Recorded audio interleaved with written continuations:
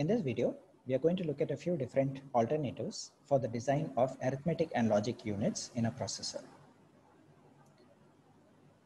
First, we want to understand what exactly an ALU operation is and what kind of operations are being performed. What are the sources of operands? What is the destination?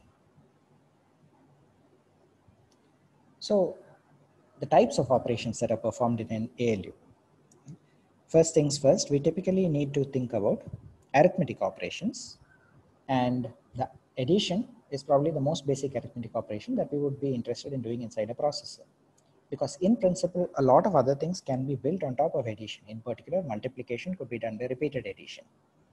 Subtraction is also a useful operation to have, although in principle, if we have addition and some way of logical not being performed on values, you could even emulate subtraction. Although that's probably just too complicated and not really worthwhile, because addition and subtraction from a hardware point of view are very similar. So we can probably use the same hardware in order to do both. What about multiplication and division? These are very often not considered core requirements, because most of the time multiplication can be done using addition, and you could either have like fixed value multiplication using shifting and adding of values, or you could have a small subroutine, a function call that multiplies two values together and gives you the result. Division can be handled similarly.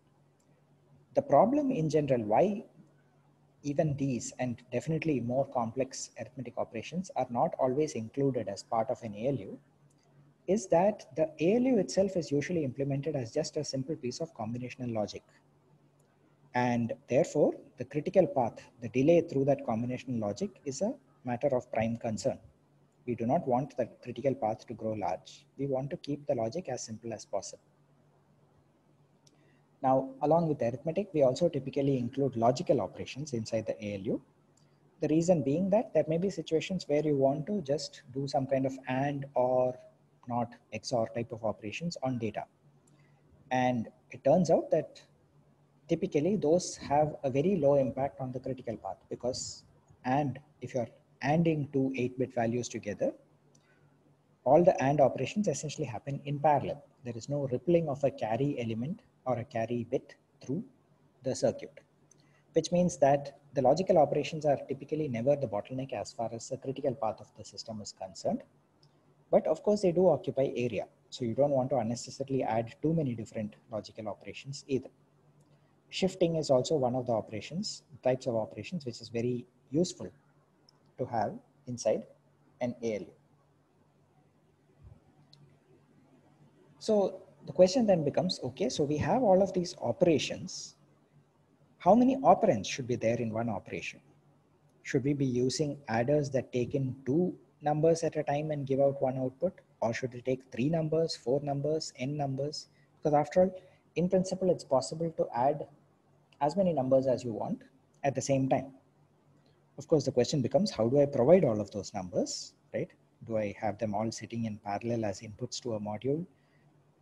But at least the question might become, maybe having some value like 10 is obviously absurd, but the question does become, should I have 2 value adders or 3 value adders, for example? Does it make sense, for example, to consider 3 inputs to be added and summed up all at the same time? At the end of the day, this is once again an engineering trade-off between the complexity of the hardware and the utility of the operation. And we want to identify what could be the most useful, yet in some sense, minimal set of operations. 2 value addition, for example, is always going to be sufficient. I can always add numbers 2 at a time and then use that in order to add 3 numbers or 4 numbers or any other set of values together. So most architectures you will find concentrate on this. Having said that, there are certain things called multiply accumulate operations, for example, where you would be interested in multiplying 2 values and adding with something else. There can be situations, in other words, where you might want to consider taking in multiple values or more than 2 values in a single operation, all in one clock cycle. Those are rare. In general, we do not consider those for the purpose of our typical logical operations or the arithmetic operations. So with this in mind, the question then becomes, how do we actually implement the internals of an ALU? how do we get these operands? It turns out that there are a few interesting things that you can look at even here. The most common one that we can think of is probably, or what I have discussed so far, is basically corresponding to something called a 3-address architecture, where I would essentially have something which says add DST source 1, source 2. And the meaning of that small snippet of assembly language is basically take the values in register source 1 or memory location source 1. Right? I'm sort of anticipating here by saying registers. In general, source 1 and source 2 could themselves be memory locations. But what I'm saying is take the values in location source 1, add it to the location source 2, and store the result in location DST. There are 2 inputs and 1 output. This is simple to understand. And the addresses themselves, though, could be in main memory, right? Source 1, source 2, and DST could be in main memory. But let's assume that we are working with a 32-bit address, in which case the main memory itself could be 32 bits, which means source 1 requires 32 bits, source 2 requires 32 bits, and destination also requires 32 bits. Effectively, it would mean that I would need 4 different words of the instruction in order to encode one instruction, add, which seems very wasteful in some ways. On the other hand, what if I restrict myself to a specific subset of the memory and say that I'm going to consider only 1K locations somewhere in one particular area of the memory? Then what I could do is I could use 10 bits for source 1, 10 bits for source 2, 10 bits for the destination, and say that now, okay, I have 30 bits used for that, but then I have another 2 bits to indicate that this is an add operation. So now suddenly we have the situation where 10 address bits into 3, it could be squeezed into a 32-bit instruction, for example. In practice, we don't really do even that.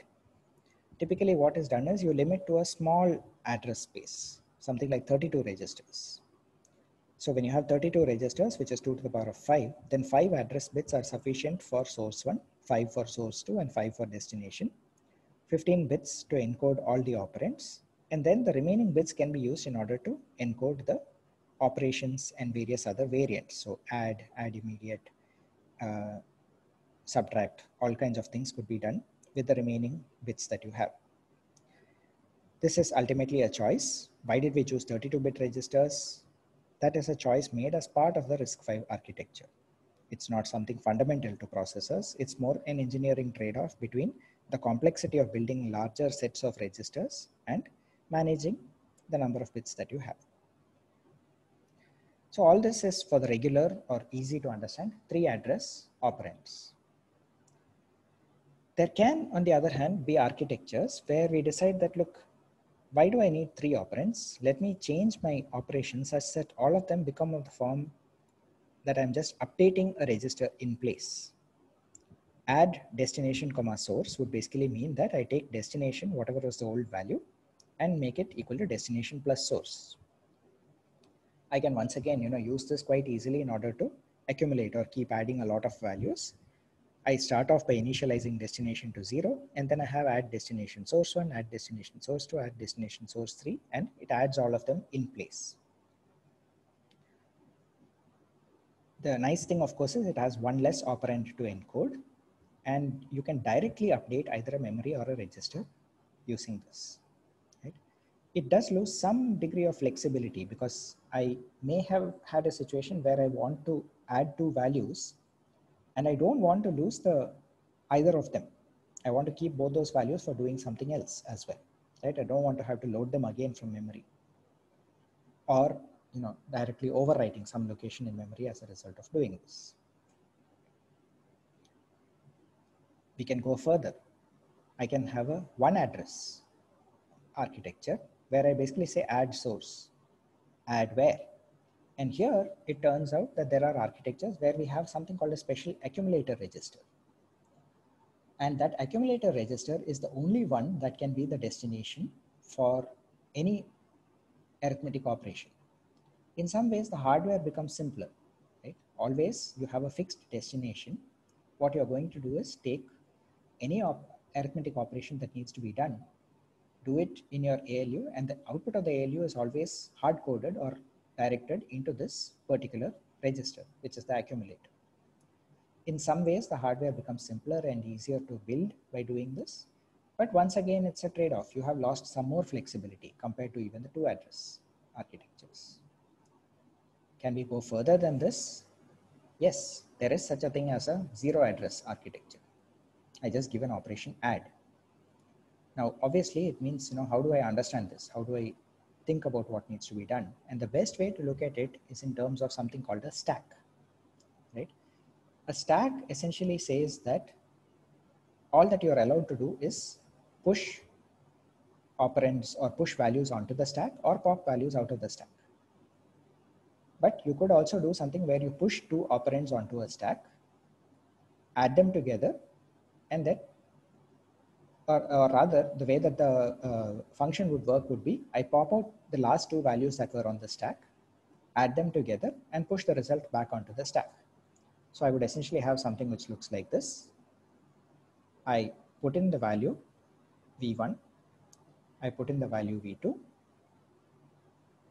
I pop,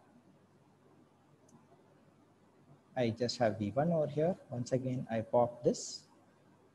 I have nothing over here, but now I do add, and then I push, and I get the result sitting over here, right? So you might wonder why you would go to this extent. It turns out that this is actually quite a nice architecture because, of course, a lot of the hardware is simplified. You know exactly where the addition is going to be done, where the sources are, and where the destination is going to be. And it is also the basis of multiple programming languages. For example, the 4th programming language is completely stack-based. Everything over there is done around the concept of a stack. And in terms of more popular languages, or at least better known languages, at least nowadays, Java, the Java virtual machine, is built around the concept of using a stack. So even though this might look somewhat painful to do, it turns out that this concept of a stack is actually nice in terms of how you can reason about the architecture, and is not a bad architecture in terms of the basic structure either. However, in our case, as far as the RISC-V is concerned, we are using the 3-address convention, and we will be building the ALU based around that. So as I said, for the 3-address structure, the addresses could be directly in memory as well. But memory typically has fairly high latency, and larger memory blocks will have even higher delays and latencies because we need to have larger multiplexers and decoders.